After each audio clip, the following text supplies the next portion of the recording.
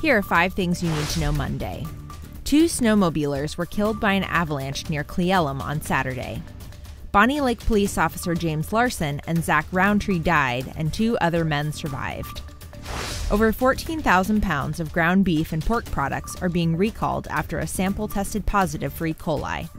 Interstate Meat Distributors says the products were shipped to Oregon, Utah, and Washington.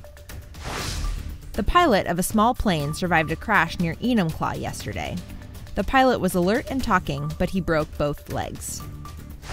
Lightning split a tree apart in Seattle's Georgetown neighborhood yesterday. A woman inside the home says no one was hurt, but limbs pierced her house and part of the tree was zapped down the block. The Seahawks will hold auditions at CenturyLink Field to join the Blue Thunder drumline this weekend. Anyone interested will need to register.